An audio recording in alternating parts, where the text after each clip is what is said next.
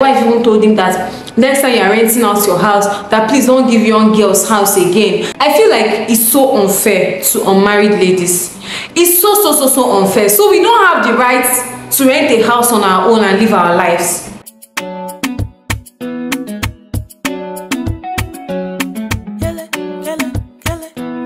Hey people, what's popping? Kilo shele, again in May. Let's go there. Okay, wonderful people, beautiful people. It's the favorite Achalugo, Chidera Giselle on the microphone. If you're new here, hi, I'm Dara. You are welcome to my channel. So guys, hey, let me just be laughing. So we need to talk about the housing issue in Lagos. Like, it is something else. Like, you can see a house you like in Lagos that is within your budget. To even see that house is hard. Then when you find the house, the owners of the house will now have issues with the fact that you are not married, you're a young girl and you're not married, and automatically most of them profile you. Yeah, they'll just profile you. They'll feel like you are not responsible. Why are you coming to get a house? Especially when the house you're trying to get is not a self-contained apartment. Maybe you want to get a flat. They'll start wondering, why do girls want to get a flat? And then there's this reaction we get anytime we want to get a house, when you even go and meet the agents face to face. Because I mentioned in one of my videos that you will be talking to another agent online. When you want to go for inspection, it's another person you are going to be seeing, and that's why their agency fee is outrageous, because there are like 4 people down the chain that want to take your money, and even if it's only one person, that one person will still want to take the high money. So different occasions, so I've gone physically, will not meet the agent. They'll not be like, is it you that is looking for the house? Is it your mom or your senior sister? Like, they'll be confused. Hey, I'm not supposed to be laughing because this thing is not funny. It's actually not funny. They'll be confused. They'll be like, is it you that is looking for the house? You'll not be like, yes, it's me and my friend, there's one other person. They'll not be like, okay, let's go. So when the landlord first saw us, he was like, David wants to take this. We're like, yes.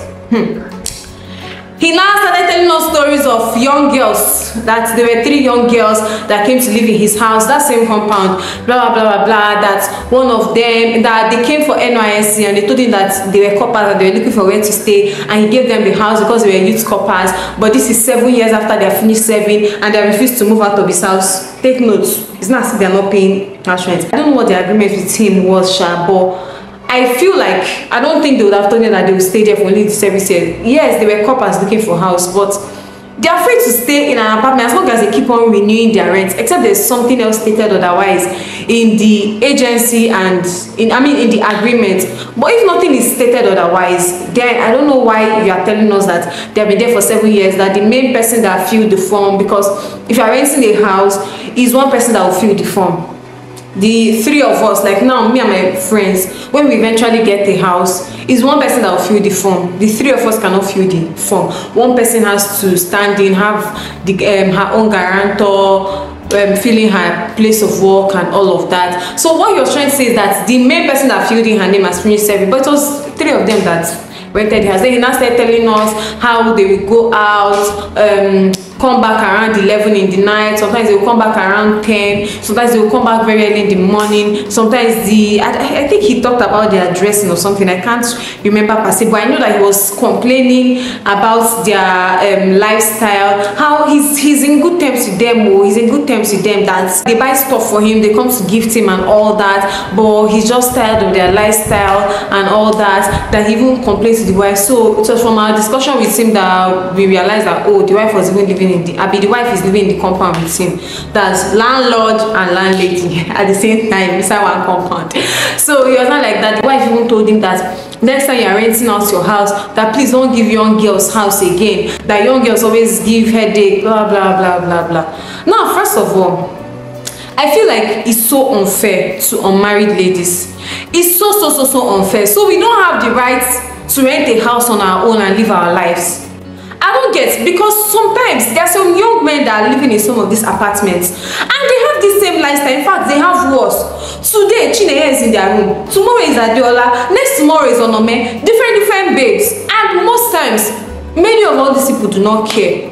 But they draw the line when it's a young girl. Even if it's only one particular guy that comes to the house, like even if it's only one face they see every time, once they just see a young guy coming into your house, they're already raising their nose, they're already raising their eyes. They don't know whether it's your brother, they don't know whether it's your relative. And even if it's your boyfriend, or you paid your house rents, as long as you're not turning the house into a motel or something. I don't know if you get. Even some family people be living in a house and come back late in the night, but people, landlords and caretakers and all that, they don't mind as long as it's not young girls. They have been, like, I've heard so many stories. My friend Disney was telling me of one of her friends that found a house she really liked, and she was about paying for the house rent, but the landlord refused, that he doesn't want to give it to a young lady. So at some point, the girl now had to call one of her male friends and like wear a fake ring. So anytime she's going to house hunt, she will go with her friend and they will pose as a young couple that just got married. And that was how she was able to get a house. If not, she would have not gotten a house. So like, you see how stressful it is to even see one house you like. Then you now find a house that you like. Then they will now start telling you all this many things. So that day when the landlord was saying that thing, I was like, excuse me, sir, that is it that we are not allowed to bring in male friends? Because I want to understand. Abi, we are not allowed to bring in any male, because if that's the rule, me, I can't do. It's not like I'm the type of person that will be bringing in different men into my house. But I can have friends coming over to come and visit. I can have relatives coming over to come and visit. I can be in a relationship and the person I'm dating will come to my house and come and visit me. So I don't want any situation that I'll bring somebody into my house and they will not start looking at me. Normally, where I stay currently, like maybe it's only one or two male friends that I've visited. I don't really like being in people's space and I don't like people being in my space.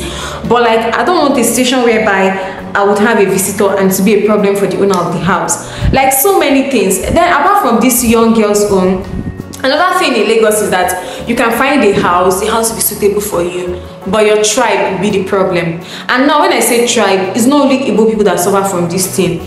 People, like all tribes, suffer from this thing. I have a friend that is Yoruba, and my friend likes the apartment, wanted to pay for the apartment immediately.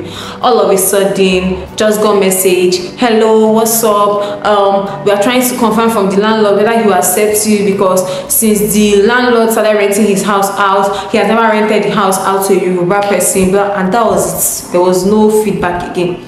Sometimes they will say, I don't want an Igbo person. There was even one I saw on Twitter, a very fine house, I think 2-bedroom apartment in Surulere, and they were like Edo clients only. That's if you're not from Edo State, you cannot rent the house. And this thing is only in Lagos. Like this thing, they mows me. Now only for Lagos I see this thing. No, I don't see it in other places. Now why I even came to make this video now is that so we saw a house we liked this afternoon, I mean this morning, and we literally, like, it's not as if the house is perfect, but it's the only same place we have seen since we have been house hunting.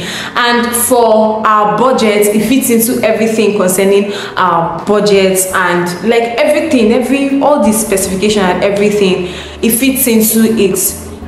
But it's not perfect, but it's very, very okay. At least it's the same place as far as Lagos is concerned. Now the only issue is that we are begging the agents. Like, if you see the way we ran to go and pick up form from the agents where he was, to come back, give it to the main agents in charge of the house, and we are now begging the agent that please help us talk to the lawyer, help us talk to the owners, that please they should give the house to us, that please, because so many people are trying to get this particular house. But the only thing that is giving us hope is that it's 2 apartments that are free in the building. Is a building of 3 flats. There's a 3-bedroom flat and there's a 2-bedroom flat. So it's the 3-bedroom that I've indicated interest in, and it's the 2-bedroom that so many persons want to get, because trust me, the price is at least save a bit. So it's the 2-bedroom that so many people are after. So that's why I even pray that God, please let it not be that there's another person that is interested in this 3-bedroom and maybe the person is not a family person, because if the person is a family person, we are going to lose the apartment. We are, like, is that crazy? So like, I've called the agent how many times and I'm still like trying to reach out to the agent to know how far, like, should we come and pay, should we come and take the house? So I'm going to give you guys updates in the next video if the house stuff is successful. Like, if it goes through, I'm going to let you guys know. I just pray it goes through, because I am genuinely tired. Like, I just want to get done with this thing, because there's still a lot to do. Like, there's a whole lot. There's painting, there's logistics, like there's a whole lot. So let's get this one, but let's know that we have house. We will not know how to start moving our things, how to discuss painting, everything is going to take. Anyways, thank you guys so much for following me on this journey. Thank you for watching consistently. Thank you for watching this video. Please engage so that this video will keep on moving out. And hopefully I am going to be seeing you guys in my next video. For now, bye, kiss, love you.